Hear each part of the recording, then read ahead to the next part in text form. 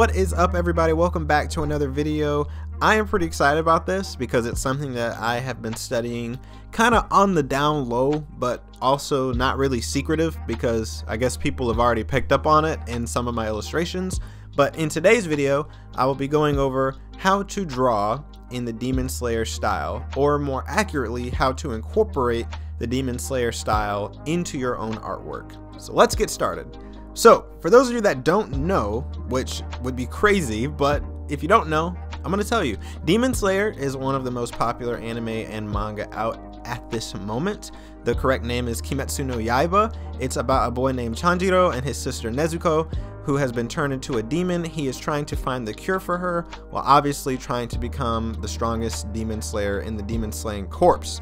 With that being said, it being in this kind of industrialized era, or at least getting into the industrialized era, the story itself and the world building is very unique because you have, in some instances, a lot of older culture from the older Japan era, incorporated within the show, like, the music, the outfits, of course, what they're wearing. Obviously they're using katanas, so they're still using swords, but also there's some more industrialized stuff, like with characters now being incorporated using guns, using gunpowder. There's trains, there's people wearing like almost suits, like, that were inspired from, like, obviously maybe 1920s culture, 1900s culture from the West. So it's a lot. It's a really unique hybrid of culture in this show and in this manga, because it's not quite current, but it's not quite super old. It's like right there, right before, all of that stuff kind of hit in the world. Very realistic to the times as well, and history.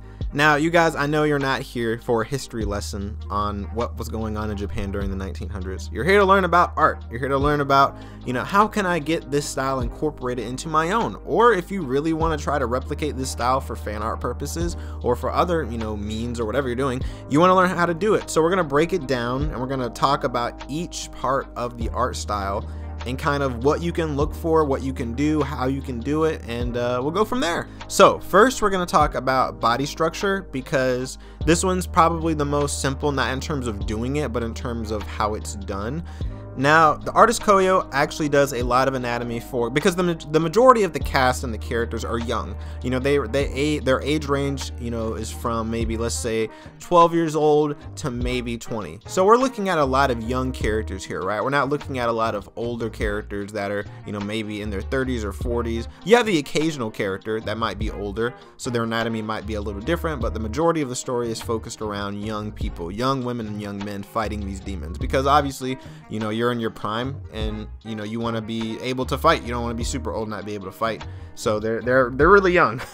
And the anatomy is based on that. And not saying that a lot of young people aren't really tall, but most Asian people are not very tall. The average height roughly is about 5'7", 5'8" for a guy. So being the age 13 or 14, they're going to be a lot shorter than maybe a 12 to 15 or 16-year-old here in the West that can sometimes be 5'8" at 14 years old. So it's it's very realistic in terms when it comes to Asian people in height, because a lot of the characters are short. I'm not gonna lie, they're really short, they're really muscular, and they're really kind of stocky characters. You have the occasional character like Tengen. That's the character I was trying to think of. I wanted to say Tengoku, but I was getting him and Rengoku confused. So it's Tengen. He is a very tall character. I'm pretty sure he's like 6 feet tall.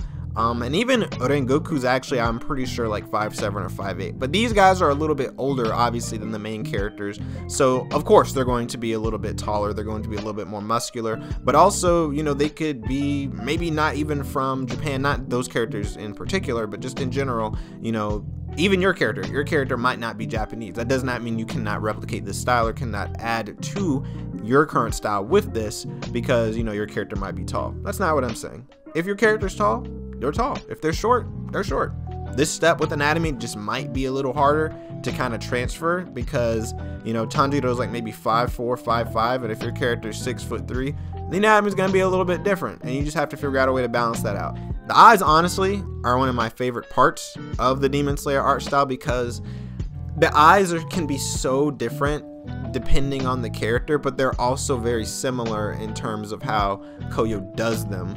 And I have some pictures on the screen here that you can see how the eyes look with all these multiple different type of characters, whether they're demons or whether they're humans. They all have a general sense of style, but they all can look completely different, because obviously some demons' eyes, depending on what rank they are, can look different than, you know, a grunt demon. But also, you know, hero and protagonist eyes can look different depending on the character, because maybe their color palette, it matches their eyes, or maybe their personality, you know, is a little bit more angry, so their eyes are going to be a little bit more, maybe a little bit more sharp, a little bit more narrow, a little bit more angry looking, rather than the main character Tanjiro, which is very, you know, he's very open-minded, he's very heroic, he's very brave, very happy soul. So his eyes are a lot more open and a lot more inviting and a lot more just subtle and nice.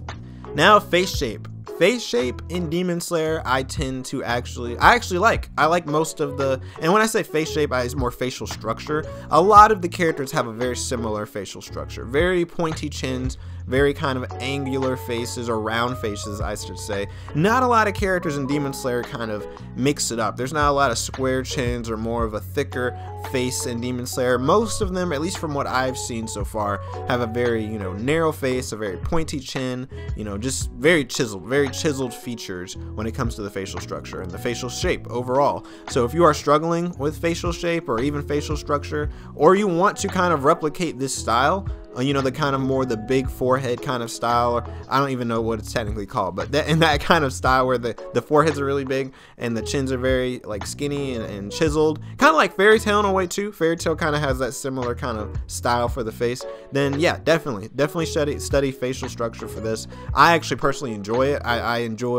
I have been enjoying using it more with newer characters, and even redesigning some of my other characters to kind of use it instead of all my characters having a very round face. I definitely encourage it. It can shake things up for your art, and I think it can, you know, add to your arsenal, as they say.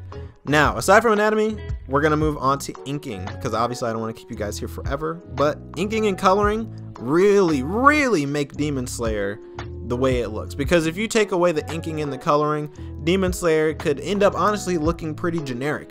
But the way the inking style is done, it's mixed in with that classical inking style of the Japanese, where they use a lot of variety in their line weight, almost like using a brush pen, or back in the day, I should say, when it's kind of when they were using kanji and using the brush and the ink, how it looks rough. It does not look digital and crisp.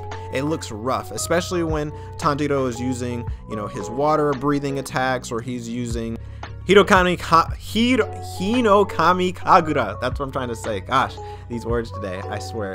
But all of those effects that are done in the manga, but also in the anime, have that kind of rough look to them, almost like they were just drawn on paper and slapped right on the screen. So the inking style is very unique. I wouldn't say it's very new. It's not like anything that's like groundbreaking new, because a lot of other artists obviously use this technique. But if you want to replicate this style, the best thing I can say to do, if you're working digitally, of course, in Clip Studio, is mix up your brush styles. So if you're using a G pen for very crisp lines, maybe try to find, you know, another pen, like maybe use the real G pen, maybe use a textured pen. Try to use pens that can mix up your line variety and line weight, so it can kind of give that rough look, almost as if it was done on paper rather than the computer.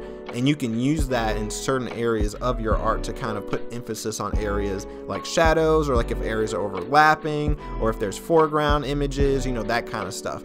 Inking for Demon Slayer literally is so fun. I've been studying it for a minute now, and I've quite enjoyed just learning this new inking style and adding it to what I already do originally. And last but not least, coloring. So there's two things that we could talk about for coloring for Demon Slayer, because obviously there is an anime version and there's a manga version. Now the manga version that Koyo uses is definitely so obviously they use Copics, so it's gonna look more rough, it's gonna look more textured, it's gonna look more organic.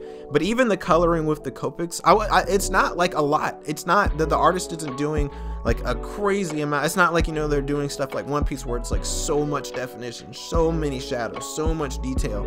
It's very basic Copic work, to be honest, guys. Like, you know, they have a foundation color and then maybe one shadow color, and then for the clothes it's maybe one color and then a color for the shadows, and the hair is normally like one color all the way through. It's solid, and then, you know, whatever color is accenting that, like you obviously like Nezuko's ends for her hair are that kind of orangish reddish color, but that's pretty much it, guys. There's not a lot of detail for Copic art for the Demon Slayer series. So if you are attracted to that, if you like the more simplified minimalistic look, then make sure your art is very detailed with the line work. That way when you color it with Copics, your line work kind of stands out more, rather than, you know, you doing a lot of minimal line work, but then you try to do a lot of crazy stuff with Copics. If you already have a Copic style, go for it. I'm not saying change your Copic style to match Demon Slayer's. That, you know, if you have your own style and you love it, then, you know, that's just one aspect of Demon Slayer that, you know, for some people they might want to get into. Now, if you want to get really technical, the anime version coloring for Demon Slayer is amazing. It's very rendered, it's very crisp, it's very professional and new. They use a lot of gradients, guys. So what that means, for those of you that might not know that term, gradients is just from one color going to another, and it's on a spectrum. So if you have a red, like a very solid red, the end of the spectrum for that red would be a very, honestly, it would probably be black. At the end of the day, everything goes back to black, but it would be like maybe a dark red, and then it would come gradually up to that red, and then if you keep going, it would gradually turn into a pink. That's what a gradient is. And the Demon Slayer anime incorporates gradients a lot, and they'll do a basic cell shade for the character. So obviously they'll have a base color, a shadow, and they'll use gradients in terms of light source to really push that artwork. And as you can see on the screen, I'm currently coloring Diaz in this kind of aesthetic, in this kind of way, and you can see kind of how much more it just adds a little bit more definition to the picture, really solidifies that this is not a flat image. There is shadows, there is light source coming from somewhere, and it gives it that more rendered anime look as if it was on a movie. So if you guys were really trying to add to your own arsenal of color, I definitely say incorporate gradients into your work, because even if it's very subtle, it can really push an image really, really well. And that, guys, is pretty much it. You know, this has been a kind of crash course on the Demon Slayer art style. I didn't go super heavy into the super technical stuff because, you know, this is just a video kind of like an overall summary for you guys. If you guys want to get into this style, definitely comment below. I'd love to make videos kind of going over and dissecting the art style of Demon Slayer, you know, the manga art style, and even maybe some anime stuff as well. If you guys really want to learn how to do some of these things in Clip Studio, I am super open to show you guys, because I'm planning on doing it anyway for some of my haiku studies, to kind of make some videos about that. I already made a video about that already, but I'm definitely coming out with more. So if you guys are interested in learning more about Demon Slayer, I'm all for it, because I really love Demon Slayer. It's one of my favorite animes out right now, and I plan to do more with haiku and eventually Attack on Titan as well. I draw a lot of my facial inspiration from Attack on Titan in terms of effects when things are very scary or when things are very serious. Attack on Titan's line work for effects are amazing. If you know, then you know. But like I said, that's it for this video, guys. If you enjoyed it, please leave a like, please subscribe, please share it. Share it to all your art friends that love Demon Slayer. Let's get the ball rolling on this video, for real, because I really enjoyed making this. I thought it was fun, and I hope you guys did too. And I will catch you guys for the next video. Peace.